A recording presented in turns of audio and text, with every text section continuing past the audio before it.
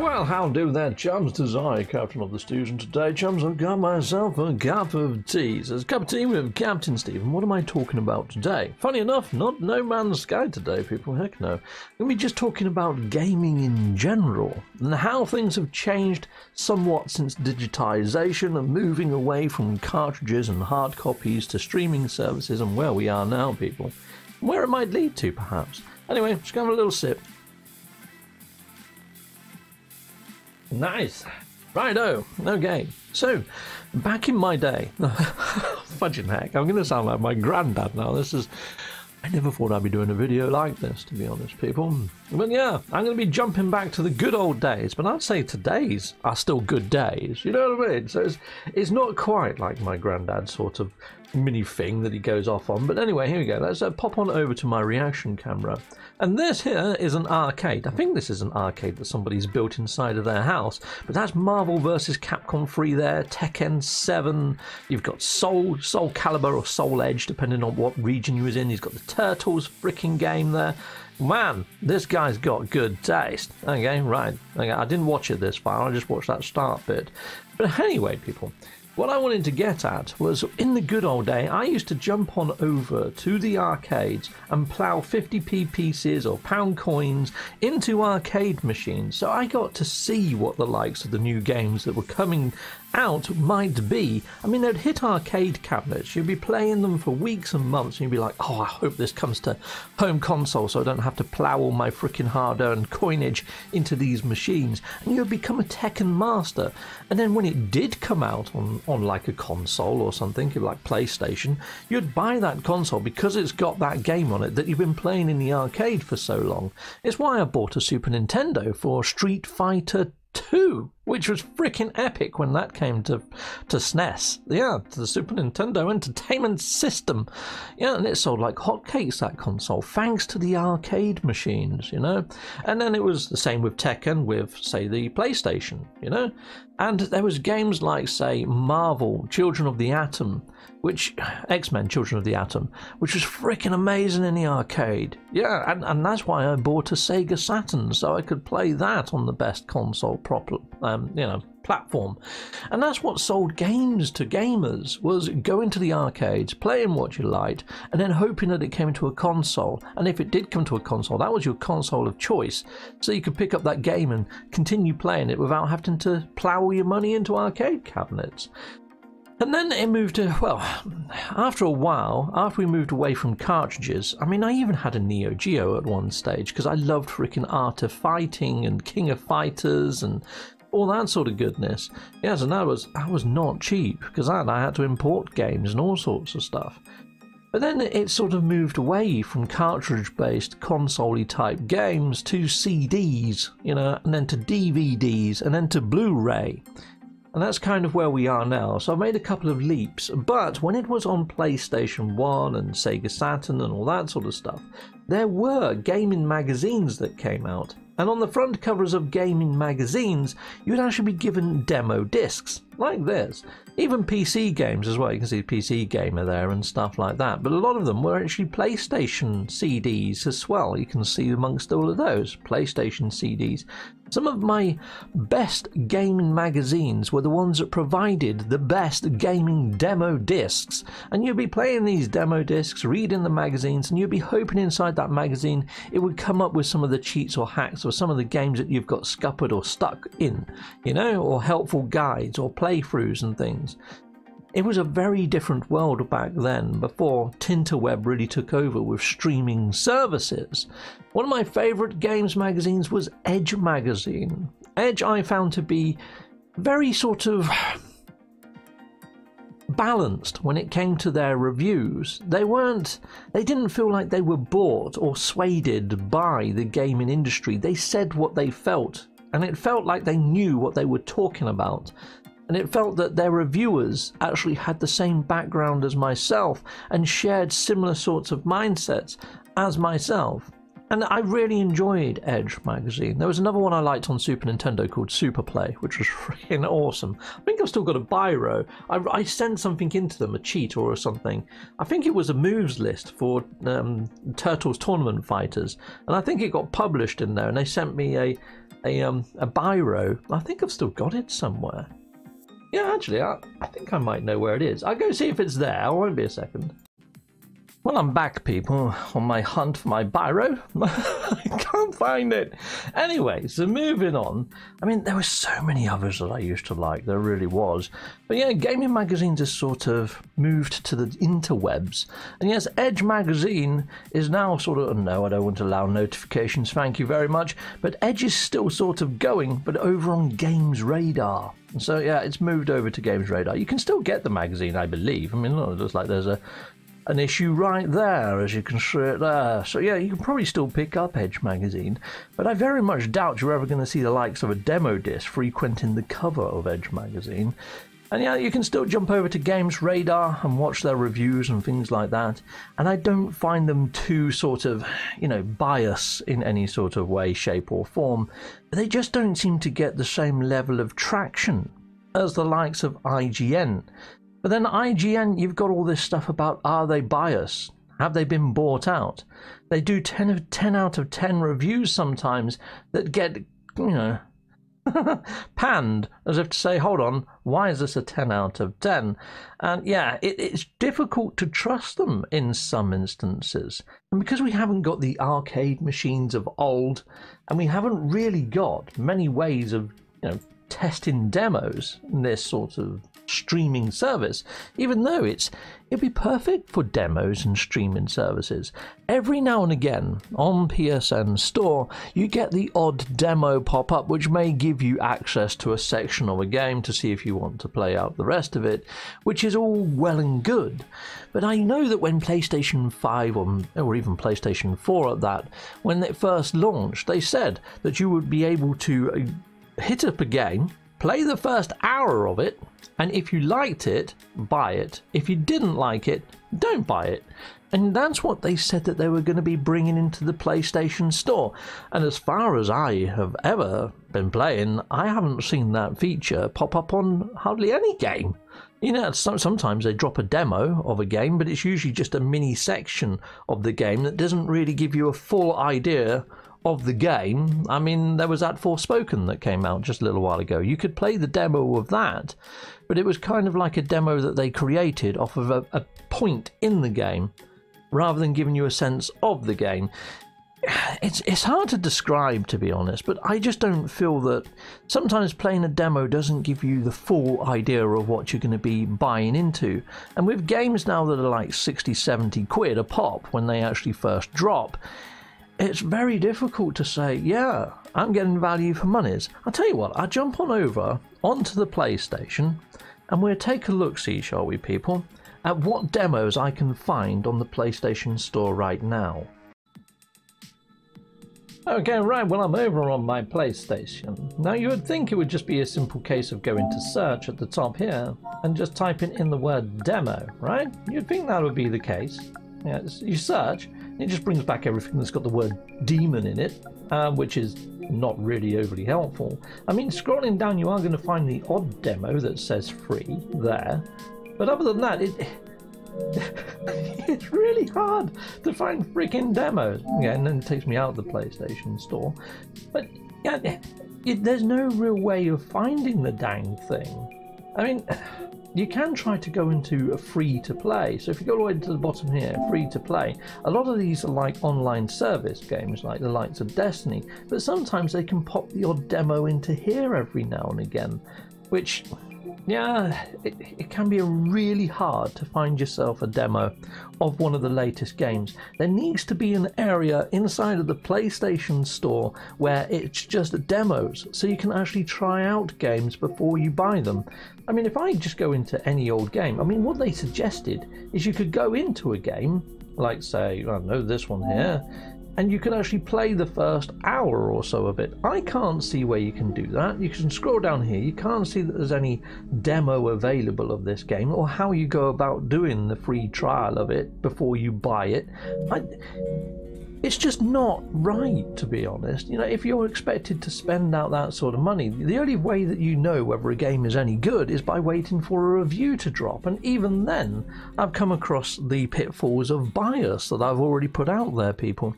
And then some of the games that you purchase, it just doesn't quite add up to some of the reviews in some cases.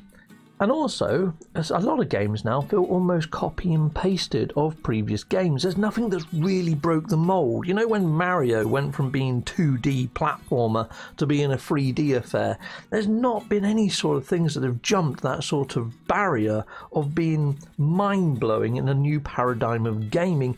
The only thing that's come close for me in the last, 6 years has been, No Man's Sky, because that's given us a procedural universe. We've gone from open world to open planet to open solar system to open universe, which is freaking amazing in my eyes, and that game has really drawn me in, and that's what I've built my channel on. But there hasn't been anything else that's really grabbed my attention and says this is special since No Man's Sky. It's like Hogwarts Legacy. I jumped in and started playing Hogwarts Legacy, and with all the moves, with all the magic and the lightning coming out of hands and things like that, and being able to pull things towards you and push them away, I was like, hold on, this is just Star Wars Fallen Order with a different skin on it. There's exactly the same freaking skills and some of the puzzles, and I'm like, okay, it's just a reskin. It's just a freaking reskin. And then I started losing interest in it. Plus the bad guys in it. Okay, they summoned a dragon that ate a teacher that you had no interactions with right at the start of the game. That's a bit naughty. That's a bit naughty. And then you find out that they've given a bellyache to some lass in a village. And you're like, okay, these guys aren't all that terrible, to be honest. I don't really want to go and destroy them, ending them. It doesn't feel kind of... I've met bigger gits in real life myself, and they're still walking 3 today. It's like, well... yeah, I just didn't find the drive to complete that game. I really didn't. I'd put it down. The only game that's really made me want to pursue and beat it was Elden Ring, just so I could say I've beaten a freaking FromSoft game, and Elden Ring was awesome. But it was only awesome because the rest of the games that came out at the time were freaking terrible. And that's kind of the same with Hogwarts Legacy. It's the only game that's actually jumped out and said, this might be special, but it wasn't really, like I say, pretty much a copy and paste game of other games. I'm still waiting for something that completely blows my mind. I mean, Crysis, when that first came out, inside of that beautiful engine that put out the real foliage type looking forests and things like that, that was exciting for me back then. And Unreal Engine 5 is really exciting for me now. We're starting to see some titles coming out for Unreal Engine 5, so perhaps I'm speaking a little bit too soon. But again, you get all these shiny, lovely looking games, but are they worth playing? Are they going to draw you in? Are they going to captivate you? Are they going to shift a paradigm in gaming? Are they going to pull in the excitement like the old arcades used to do? Are you going to pick up a demo and say, you know what, I've got to buy this game after playing the demo? Or are you going to play the demo and go, oh, I don't know whether I like it or not, but there's nothing else that I want to play right now, so you know what, yes, I'm going to spend 60 quid and just hope that I can get into it, like the likes of Forspoken. I don't think so, It's just not quite there, is it? So what I'm trying to say to you is I'm really excited for games when I see something that really piques my interest. Nightingale has really piqued my interest, and I'm hoping that I can get into the beta testing of that. Blue Protocol, that's piqued my interest, but at the same time, I'm on the fence with that one. I'm like, is it going to be good? Is it not? I'm really excited for Dragon's Dogma 2, but I want to know what's happening with the pawn system. Is the pawn system still going to be in there where you can, send out your players and stuff like that? Because that was kind of the magic of the previous Dragon's Dogma. No other game done that before. No other game has done that since. And if they remove that, is it going to remove some of the, what made it special? Or is rehashing it going to sort of just feel like a copy and paste of the old game? You see what I mean? It's so difficult for games developers to captivate gamers. Have we just been oversaturated and spoiled? Or are we just getting a little bit bored of the same old copy and paste recipes that we're seeing in games? It seems to be that they get a formula, they stick with it. They're like, okay, well, people like this, so we're not going to move away from it. But you've got to think of other sorts of areas inside of industry. It's like McDonald's. Yes, they've got their awesome menu that everybody knows and loves, and they get quite used to it. But after a while, it gets a bit dull. They have to introduce a new burger or something new into the roster to bring people in and say, oh, I'm going to try that. Even if they try it and go, that's freaking wrong, they're going to go and order their old go-tos, you know? But at least they try. I want to see the games industry putting out those minging burgers, but games, you know? And the only way you do that is through the indie area. But do indie devs and indie games get the spotlight they need in this current saturated market of bias inside of the gaming world? They just haven't got the marketing resources to compete with the gaming giants, so it's very hard to find a gem amongst games. It really is. And yeah, that's kind of where I am with gaming in today's world. And I don't know where it can move from here to actually bring things in. I mean, when I say about saturation, you've only just got to go and say like the mobile devices. And take a look at, say, the gaming market there and how many clones of games you see. It's like Flappy Bird when that came out. Freaking nice. But then you've got, you know, Flappy Fish now or Floating Dolphin. And it's pretty much the same freaking idea with just some different sprites. And that's kind of how I feel mainstream is going. You've got all these lovely games like Watch Dogs, but then that just feels like GTA with a few bolt-ons from other games thrown into it. It wasn't as open-worldy as I would have liked. It was too hand-holdy. And it just didn't live up to the hype. And that's another thing, is overhype and things like that. You get to see gameplay trailers that drop. It's like, say, Cyberpunk. You actually see the guy do wall running and fire rocket launchers at people's heads. Well, I didn't get a freaking rocket or grenade launcher in that game. Yes, I had some pretty OP weapons, but I don't think I had anything that did that sort of thing. And I know I still can't do wall running even now. And that was supposed to be gameplay. And we see this time and time again, people. And I just want to be able to buy something that is actually legit. Yeah, it's just like watching a movie trailer. Yeah, if you watch a movie trailer, some of the movie trailers, though, granted, show you all the best bits, and you go to the movie and you're like, well, that wasn't worth watching. Because I've seen all the best bits in the bloody trailer. But at least you know what you're going to see, roughly, because you've seen a legit trailer. Trailers for video games should be similar. You know, what you see in a video game trailer should be what you get in the game, but that's hardly ever the case. Hardly ever. Sometimes it is, but hardly ever. Anyway, people, it's kind of more of a discussional piece on this one. So what I'm looking for off the back of this, cup of tea with Captain Steve, because this is usually to put smiles on people's faces, but right now, I'd imagine your faces are like, he's got a point, but. And that's the bit that I'm interested in, the but. Cheer me up. In the comments, let me know what's exciting you out there. Maybe I've missed a game that's on your radar that's not on mine. Let me know what you've seen and what you think is going to be fun, or maybe shift that paradigm. Maybe I've missed something. It doesn't matter what platform it's on, even if I haven't got that platform, I would love to see it. Heck yes, I would. And yeah, if there's a different sort of avenue, somebody on say YouTube that does reviews that you really like. I mean, for me, there is a reviewer that I really like. Heck yes, there is. He's pretty darn freaking awesome. He's called Worth a Buy. I'll bring up his channel actually, people. Worth a Buy. And he's really cool. He's done some very, very good reviews. Let me just jump back over onto Tinterweb so you can see his sort of... There you go. You can see I'm subscribed there. Worth a buy. Now, he does a lot of RTS games, and I'm not a massive fan of RTS games, but his review of No Man's Sky is spot on. His review of, say, he's done loads of sort of other games that I really enjoyed his reviews of.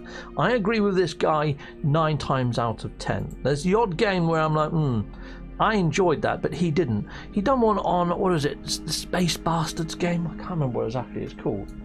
So if I just put in Bastards, and I bought this game because of his review. Yeah, Void Bastards. Awesome review, that one. Yeah, take a watch of that.